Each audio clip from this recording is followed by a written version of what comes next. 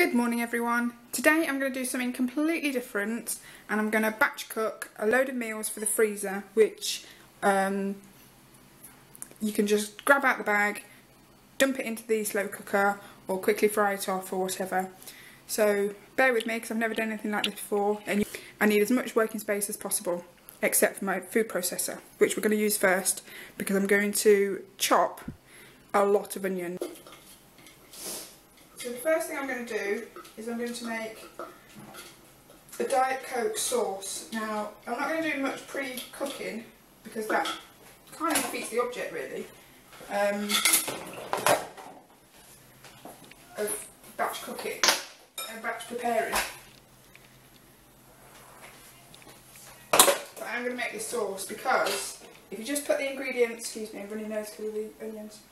If you just put the ingredients in the bag, the chicken will be cooked before the Diet Coke has had a chance to reduce down and become a nice thick sauce. So I'm going to reduce that down now. It takes quite a while, so that can be doing whilst you're preparing other things. So, decent sized pan on. I'm going to get 2 cans of either Diet Coke, Coke Light,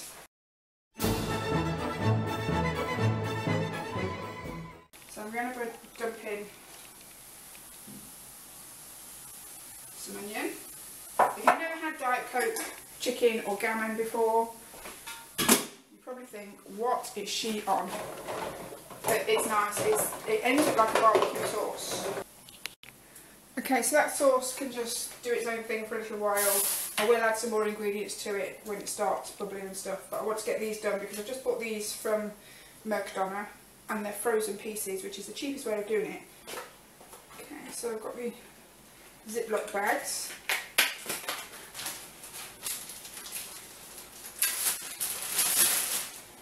I'm going to put my fish in there.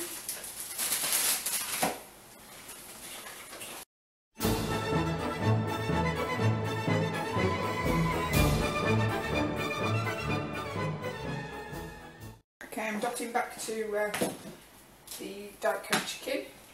It needs quite a heavy dose of salt because it's sweet, so you need to sort of counteract that sweetness a little bit.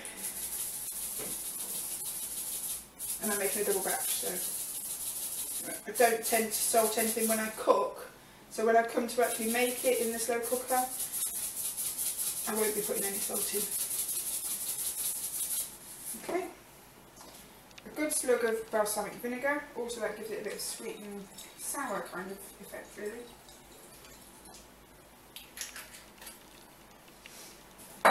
Worcestershire sauce, good slug of that,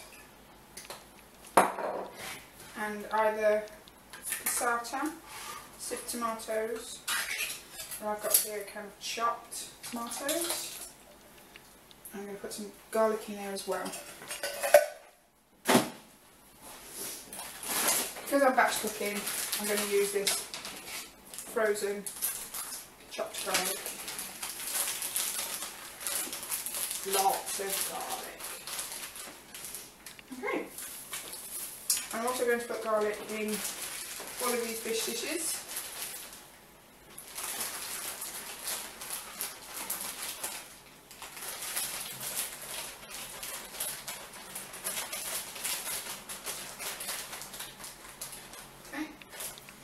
And this one that's got the coriander or cilantro in, I'm going to use lime. Coriander and lime is a classic combo. And I'm going to do a chicken dish with the same flavours as well.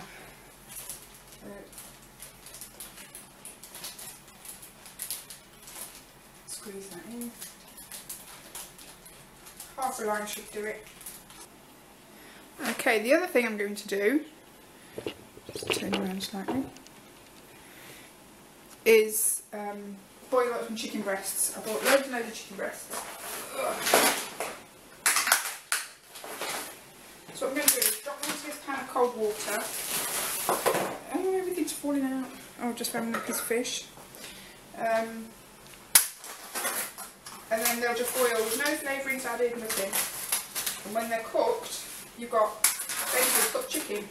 Sandwiches, salads, drop it into soups, make fajitas. I'm not going to bother cleaning it because it's much easier afterwards. I'm going to put in 8, I think I've got here. It's quicker than roasting it. Come up to the boil and then simmer it for maybe about an hour. This piece of salmon, I'll just put some garlic in and some soy sauce. Oh, that comes out quick. And some Asian type flavourings. I think I've got a Chinese fried spice in here somewhere.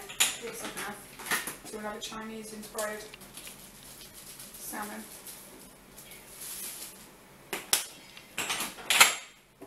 Okay.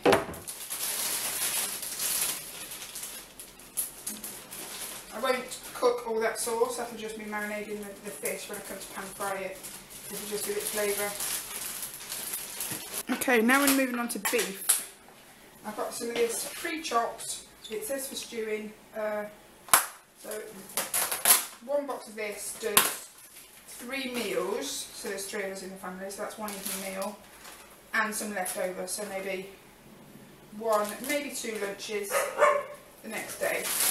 Okay, that's the vegetables chopped for the stew type version. You can see I've done parsnips and carrots.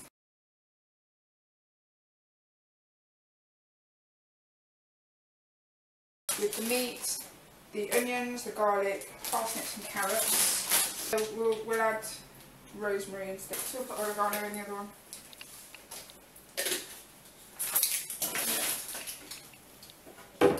Okay, I'm not going to put any stock in there because we like a lot of gravy, so I'm just going to leave it as the vegetables and the meat, and then when I come to put it in slow cooker I'll add stock to it at that point.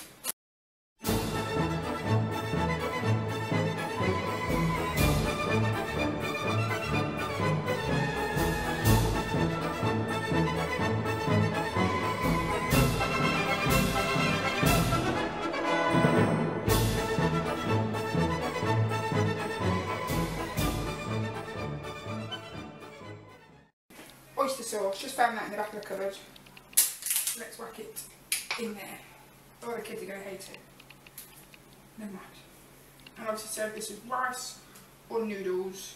Because we've got a sauce in here, I really want to make sure that sauce gets to the meat and penetrates it and marinates it whilst it's sat in the freezer for however long until we get around to eating it. Okay, staying on the Asian theme, I'm going to do for myself, because the kids won't touch this with a barge pole, sweet and sour chicken.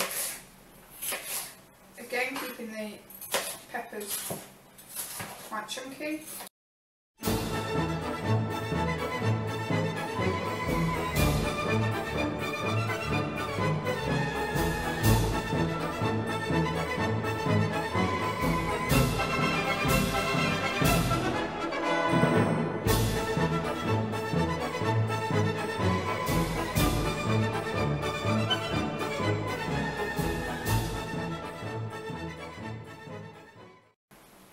And what I'm also going to do is I've got 2 turkey legs. I'll show you those.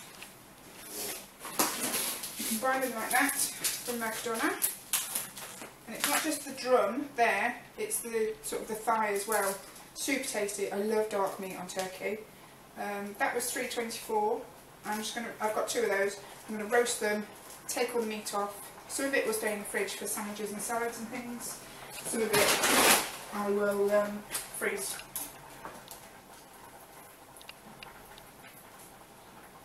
So you can just pop it in curries or turkey fajitas. I've even done turkey or pulled pork, that's another one, lasagna. So instead of doing the bolognese sauce, you layer it up with meat with some passata. Passata goes a long way in this house, we couldn't get by without it. Or do like a turkey carbonara.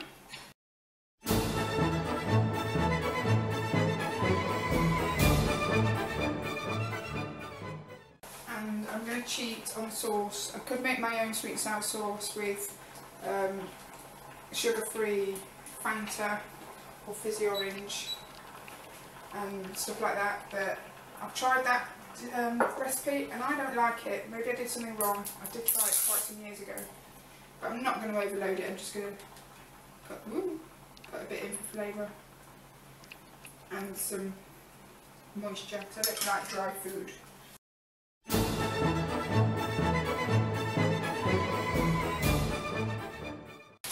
2, possibly 4 more meals.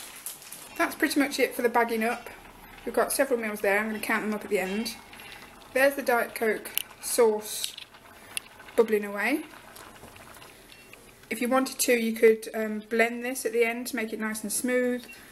I wouldn't really recommend sieving it because then you get rid of the onion and the tomatoes and things like that. So you could blend it, but that's still got quite a long way to go because it's still quite thin. More of a liquid than it is a sauce at the moment, so it's still got quite a lot of bubbling to do. Here's the chicken that we're just boiling in water, or simmering in water. All to do now really is to wait for these to finish. This is going to go with some chicken breasts. That's going to get chopped up, shredded. Okay, so here's pretty much the finished product. We've got 1 bag of just Diet Coke sauce on its own, and 1 with the chicken. So that's 3, 4, 5, 6 meals. Well, count them in the end. So there's 3 chicken breasts in there. There's the beef and oyster sauce with the vegetables. There's sweet and sour chicken, 2 lots of those. Coriander and lime chicken breasts, 2 lots of those. Lime and coriander salmon. Lemon and garlic salmon, lemon and garlic cod, Chinese salmon, and 2 beef stews. And then off camera I've just shredded up the boiled chicken into 4 bags. There's 2 breasts in each, just chunked up, ready to throw in a curry or a salad or whatever, just dead quick. That can be done from frozen as well, straight from the freezer, in the frying pan, bosh. The 2 turkey legs are in the oven. So we've got 29 meals plus the turkey legs. There's probably 12 meals on the 2 turkey legs. In, how long did that take me? 2 hours, and I stopped and had lunch. So that's not bad, is it? So I'm going to make sure these are all nice and flat, lay them in the freezer like that, and then when they're actually frozen you can stack them up like books. I've written on the bags as well what they are. Okay, thanks for joining me. I hope that helped and given you a bit of inspiration and motivation to spend a couple of hours cooking, or not cooking but prepping, so you don't have to do it in the week when you come home tired from work or school or whatever. Okay, thanks very much for watching. See you again soon.